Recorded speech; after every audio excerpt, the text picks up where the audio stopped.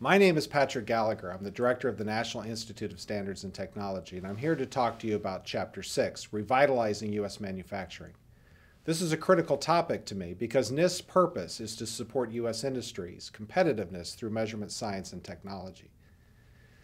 Manufacturing plays a special role in our economy.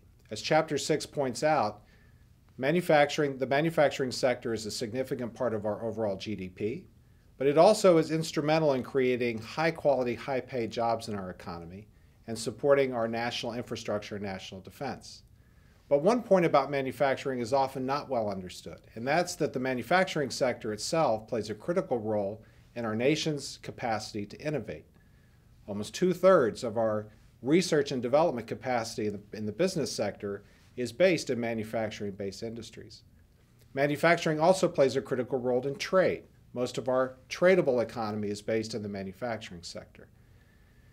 But manufacturing is a private sector activity. The federal government doesn't manufacture anything.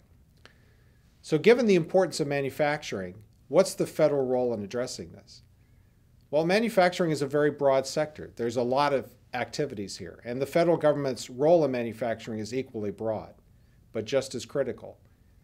It includes investments we make in research and development infrastructure, the subject of Chapter 3. It includes our investments and focus on education and workforce development. It includes our role in supporting and promoting U.S. small and mid-sized businesses. It includes our efforts in trade policy to promote fair and equitable trade. In short, the health of our nation's economy depends on the health of our U.S. manufacturing sector. This is why revitalizing U.S.-based manufacturing should be a national priority.